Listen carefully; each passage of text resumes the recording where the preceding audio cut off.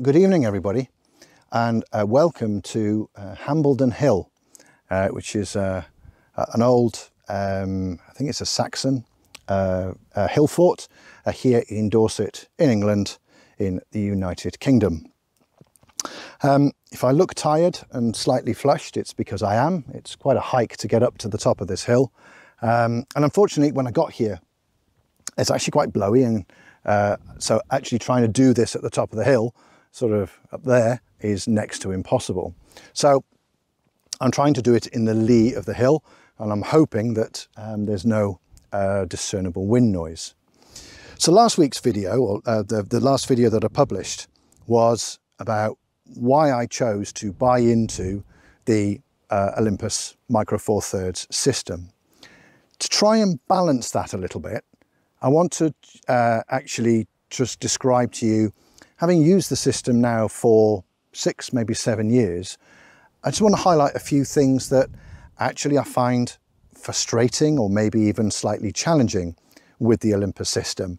And, and let's face it, every single camera system will, dependent on the person, will have not its weaknesses, that's unfair, but it will have things that every single user will wish that the manufacturer of that system did slightly differently. And in fairness to the camera manufacturers, they are trying to design and produce a one-size-fits-all for every type of person, no matter how many hands, fingers, size of hands, eyes, you name it. They're trying to design a system that fits as many people as possible. So I'm not being critical of Olympus or any other camera system by highlighting these things.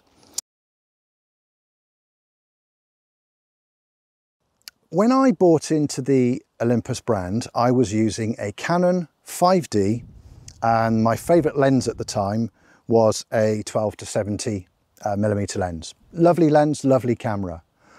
In total, that weighed roughly 1.4 kilos, which at the time, being a young man, wasn't a problem. When I bought into the Olympus brand, I purchased, as I said in my last video, an original EM5 and a kit 12 to 50 millimeter lens. The total weight of those two things was, as near as makes no odds, 700 grams. So half the weight of what I was used to carrying around with my most popular Canon setup. But not only half the weight, but with all sorts of functions and features that I spoke about in my last video that were at my disposal that I could use to increase my enjoyment of my photography and add something to my creativity. Now that's great. And the marketing words that are used by Olympus for their camera system is very much about, why would you use a massive DSLR system? Why not use something smaller, lighter, you're more readily able to carry it, etc., etc. And for the purchase that I initially made, I think that that's absolutely true. However, having made the decision to buy into the brand, I've then very gradually moved more towards the professional level kit.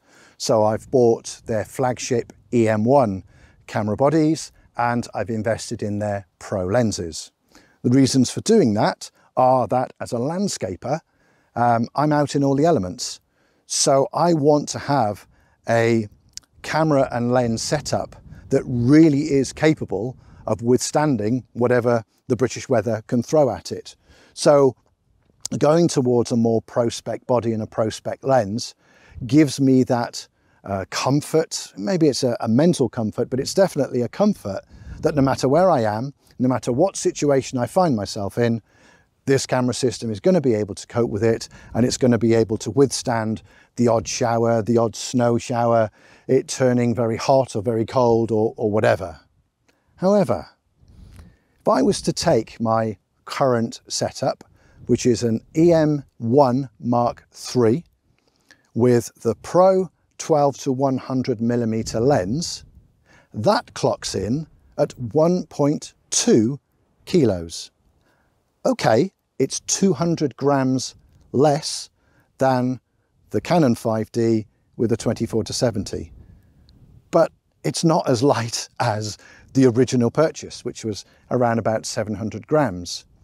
So it's not a problem, but I think it's something, anybody that buys into any brand and does so based on the marketing hype, I think, just carefully research and consider everything that you're being told. I didn't when I bought an EM1 and the Pro Spec lenses. I just did it with the blind faith that I was making the right decision based on weather sealing. The net result though is that I'm probably carrying around, in terms of weight, as much in my bag now as I was when I was using Canon. And all of a sudden that weight advantage has been completely eliminated. Now I know I'm paying that price for the comfort of weather sealing and pro quality and blah, blah, blah, blah, blah. But that initial sell of it's going to be lighter in my bag and, oh, I've got a featherweight bag now, that is no longer true. If you are enjoying this video and would like to support my channel, then please click on the thumbs up icon indicated here. To be notified when I upload new content, which will be every 2 weeks, then please consider subscribing. It's free and you can unsubscribe at any time. As well as subscribing, click on the bell icon and select all in order to get these notifications. All updates for new videos appear here on the top right hand side of your YouTube homepage. The next aspect that I want to talk about is filters and the impact of using a filter system that's more designed for a full frame camera on a camera with a smaller lens. And the easiest way for me to talk about it is to actually show you on the back of the camera. And that's what I'm going to do right now. Okay, so I'm very aware that that screen is a little bit wonky. Please forgive me, and honestly don't really worry about it. It's I'm trying to show you a principle here rather than get it completely right. So what I'm using right now is a grey grad. Let me just knock the camera up so you can see it. So there's my grad. You can quite clearly see it's got a very definite line between the grey bit and the clear bit. And I've done that deliberately so that you can actually see the differentiation between the two areas when I put the grad in the camera. So let me pull that screen back down. There we go. We'll leave that there. And let's just slot it into the slots. Right. And let's just pop it down. Right. Okay. So you can quite clearly see, in fact, if I zoom out a bit more, you can see it even more. You can quite clearly see there on the back of the camera, you can see the line between the grey bit and the clear bit. It's visually, it's easy to see and easily identifiable. Now that's with the lens at 12mm, its widest end. However, watch the difference between the grey bit and the clear bit as I zoom in. So this is 25, 50, 70, and now 100. Hopefully you can see there that now the differentiation between the grey bit and the clear bit is nowhere near as well defined. You know, I'd almost go to the point that you can't see it anymore. And that's with a hard grad. So imagine that phenomena, that situation, with a really soft graduated filter. It means that especially when you're zoomed in, you just cannot see where the grey bit and the dark bit of an image starts and ends.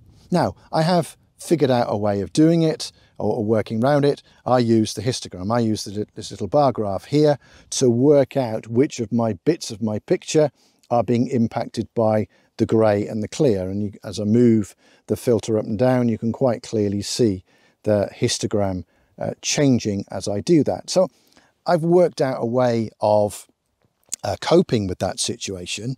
Now, there are filter systems that have been specifically produced for small sensor cameras, but even they are not sort of, completely without their idiosyncrasies. So the NISI 7.5 system, that can only be used with lenses up to a 62mm diameter. The lens that I've got on this camera is actually 72. Most recently, the Lee filter system, they've produced, I think it's called a Lee Filters 85 system, that is again specifically designed for this camera system, and it can be used on lenses up to, I think, 72mm, or it might be slightly less. I'm just going to check my notes, which I did make. Yeah, 72mm, which would be fine. I could use that system with this lens and use it quite happily. But that's another 400 quid investment. Having made an investment in lenses, in filters, I'm not so sure I necessarily want to go and spend another 400 quid on a filter system. Like I say, I've found a way around it, but it's a little bit of a fudge, if I'm being perfectly honest with you.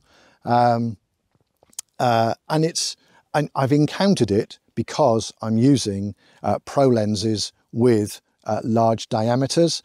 That's meant that I've had to use filter systems that can cope with 72mm diameters, and then by mission of action I'm ending up having to use a large filter system that's more actually designed for full frame, or what are traditionally regarded as normal crop sensors. So it's a challenge. I found a way around it, but every once in a while, especially when I'm in a situation where I'm having to work very fast, I find it frustrating. I would just like to be able to visually see where the grad is, put it down, push the button without having to faff around with the histogram. So that would be challenge number 2.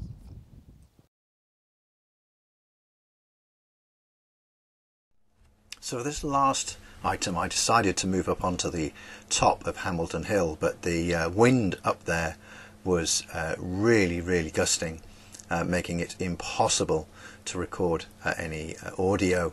It's a bit difficult to tell, but yeah, there you go. Look, see the video camera I'm recording on is actually moving around. The wind up there was so strong. But dynamic range is the capability of the camera system to cope with the range of brightness in whatever scene it is that I'm pointing my camera at. Now the Olympus system, certainly my EM1 Mark III, has a dynamic range of roughly 10 stops of light, which is pretty good, to be fair. But if we were to just compare it with the slightly newer Canon R5, then the Canon R5 has near enough 14.5 stops of light, which, it doesn't sound like a massive increase in range, but it doesn't half make a difference. So here you can quite clearly see on the back of the camera, I've already got a hotspot, even though I'm at 1 stop underexposed in the sky. It's one of the reasons why I've invested in a series of grey grads to try and help me control these sorts of situations. But as you can see there, I've put the grad across the sky, and I've still got a hotspot. Dialing the exposure back, that's 3/4 of a stop. You can still see some little red blobs indicating overexposure. Now my only option here is to start to bracket, so crank the exposure right back in order to contain the highlight detail, and then bring the exposure up. So you can see here, what are my 2 stops?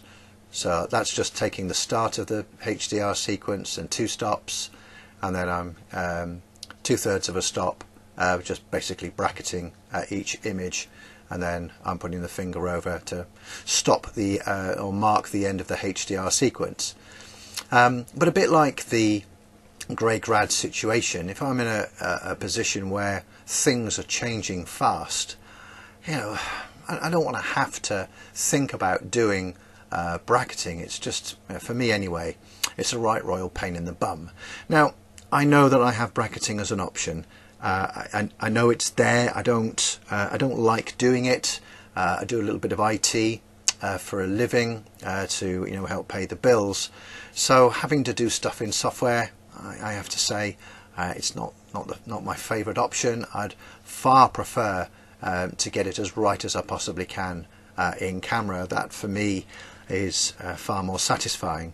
I think I say in one of my talks actually that if I was to label myself as a photographer, then I'd actually want to improve as a photographer, not necessarily become a super whiz expert in digital software. Digital software is part of the process. I know it, I get it, but if I can possibly avoid it, then I will. My photo buddy, who you saw at the beginning of this little sequence, in fact he's here now, he has a Canon 5D Mark IV, and very often he can capture everything in one frame, which I am insanely jealous of.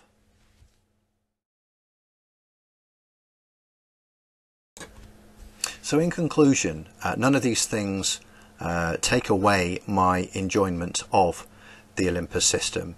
These are just three things that every once in a while just creep into my head and make me question, I suppose, the choice that I've made, and make me question whether there is maybe a better, more efficient solution out there as technology develops and as new functions and features are discovered and included on the latest camera systems. I would also make the point that things like using filters and bracketing, those things aren't new. They're proven photographic techniques. Like I said, with the filter system, I found a way of working around it. And then with regard to dynamic range, bracketing isn't new. I think the point I would make is that both of those things, they trip me up. I've been in situations where I've tried to use those two solutions and it's not quite worked, which I wouldn't say I've been in those positions where it's once in a lifetime, but I think it always bothers me and blunts my confidence a little bit that one day I'm going to be in one of those once in a lifetime situations, and one of those two things is going to grab me by the throat, and I'm going to panic, and I'm going to make a hash and really mess up the situation that I'm in, which is why sometimes I do look with significant jealousy at my photo chum, who can just almost let the camera do the work on automatic and still come away with a decent picture. But there we go. I hope this has been useful. I hope this has made some of you think. I hope it hasn't put anybody off choosing a Micro Four Thirds system, and hopefully the methods and solutions that I found to work around, certainly the last two, are proven to be helpful and useful to some of you out there. So it just remains for me to thank you ever so much for watching. My next video will also be about the Olympus system, specifically what in camera function I find the most useful in the system. But until that one gets released, please stay well, please stay safe, and I shall see you again soon. Take care now.